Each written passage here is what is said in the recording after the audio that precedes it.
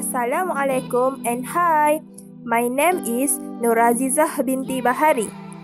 I am third year student from RK96 Electrical Energy System Engineering.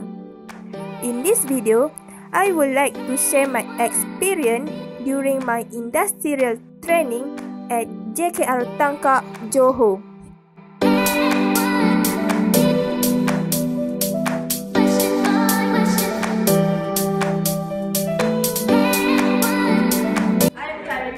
My internship in JKR Tangkak. Tangkak is a new district that created in Johor. Tangkak covers a region of Tanjung Agas, Sungai Mati, Gesang, Serum, Sagil, Bukit Gambir, Gesek and Kundang Ulu.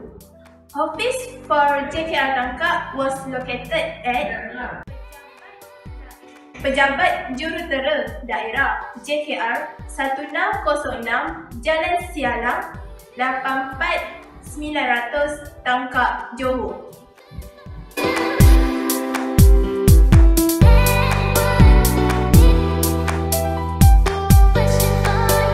I am assigned under electrical department.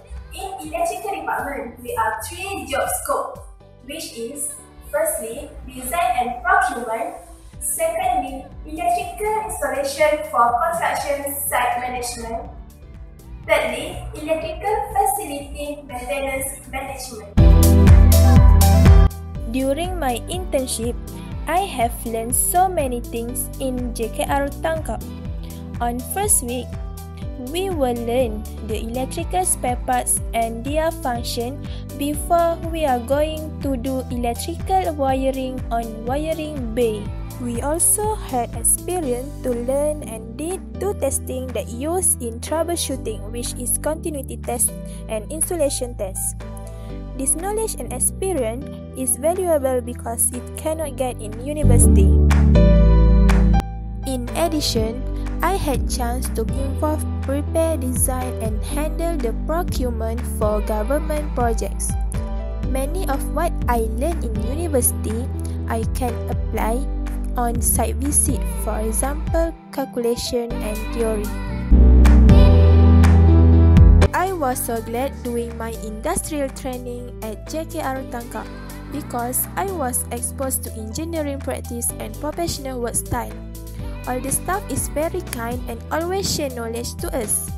The most important is always asking to the staff if want to gain knowledge.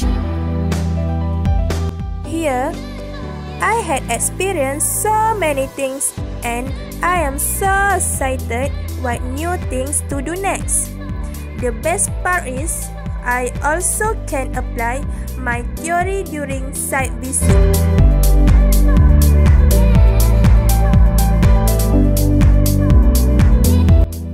So, if you guys enjoy my video and interested to do industrial training at JKR Tangkak, you can email your resume and application letter to ledang@jkr.gov.my.